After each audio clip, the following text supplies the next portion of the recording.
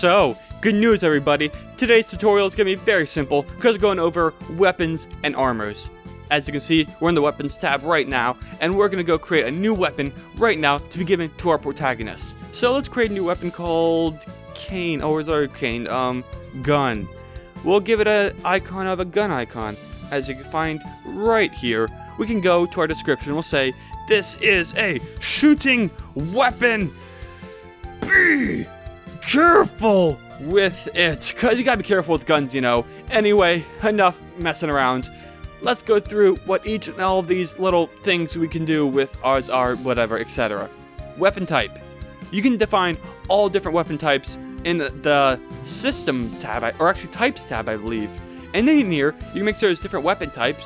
And of course, each type is going to have different effects, such as some types might give you special ability to use certain skills, other types may give you certain benefits for being a certain actor, all these crazy stuffs. For the time being, just set certain basic groups you can input each weapon into. For example, our gun is going to go into the gun weapon type, believe it or not. Furthermore, you also set a price. As you can probably guess, this is what's going to be used to sell it in the shop. We'll set to 400. The animation, we'll say the animation when used is going to be a piercing effect, so we'll do pierce effect. And now here comes the parameter changes. Now these are going to be the stat changes that occur when an actor equips this gun. So when the actor equips a gun, let's begin to they gain 20 attack, but they say lose about 10 luck. So negative 10 luck for that, but plus 20 attack for that. And that's really all I have to do. You can use these to manipulate if you're going to gain defense, magic attack, lose agility, lose max HP, etc, etc. Once again, the armor is going to be very similar. Let's create a new armor right now and go do that. So let's first find an icon this time so we can get some ideas. So let's find a wrench. Yes, a wrench is going to be one of our little armors we can equip. So wrench, description, place in bag for better defense. As you see right there, we'll set it to an armor type. Once again, these can all be defined within the types thing right there. So we'll set it to light armor. The equipment type, we can set the shield, head, body, or accessory. It's gonna be an accessory. Next, we'll set the price to make so whatever it's gonna be sold in shops for, so 30 gold. The parameter changes for what the parameters are gonna be changed to when an actor equips this weapon, item, armor. So we'll set so the defense gets 100. 100 more defense when we're equipping the wrench.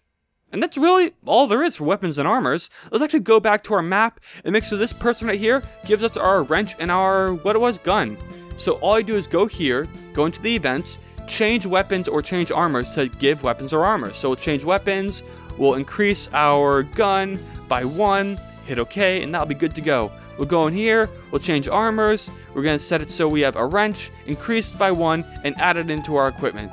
And that should be good to go. Let's also add a dialogue that says, gained a gun and wrench. Yeah. Now once we go into the game, we'll talk to the person, we'll get our gun and our wrench, we'll hit OK, we'll go into our inventory, we'll go into our items, we'll go to our weapons, we'll find our gun, we'll go into our armor, we'll find our wrench, and we'll be like, yes, we got our armor, we got our weapon, we are good to go. Let's equip it onto our actor. So we'll go to equip, we'll equip it onto our actor, so we'll do equip weapon, and it's not there. We go to equip, say, our accessory. We can equip the wrench, and as you can see, removing it, so when we highlight it, it says we're going to gain 100 defense right here. So we can equip it. If we try to remove it, we're going to go back to little 46 defense, which means nothing. But let's focus on something for a second.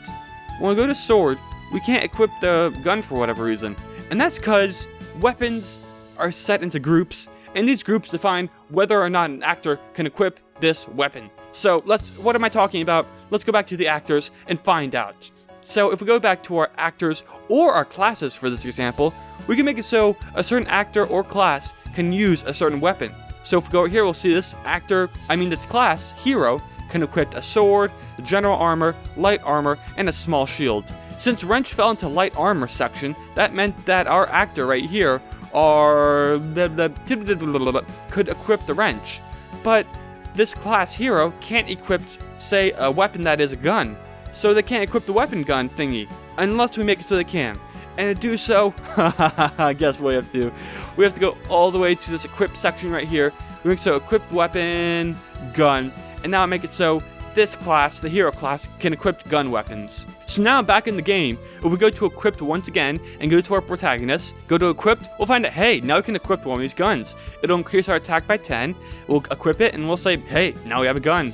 Yeah! And for the most part, that's really all there is for weapons and armors. Just make it so you have certain weapons, certain armors, make it so certain classes can or cannot equip these weapons or armors to make it so there's certain limits or not limits at all. Perhaps you want to go down to the types and make so there's only one type of armor, one type of weapon, and every actor can equip this weapon or armor, so you don't have to worry about having all these crazy different limits and confusionness in your game. On the other hand, you can make so there's 100 types of weapons, 100 types of armors, 100 types of equipment types, and then use them to manipulate everything and make it so it's impossible to get anything. And it's up to you what you're going to do in your game. And that's all for this tutorial. I guess that's really it. So like if you liked the video, subscribe if you want to see more. Until next time, RPG Maker tutorial end.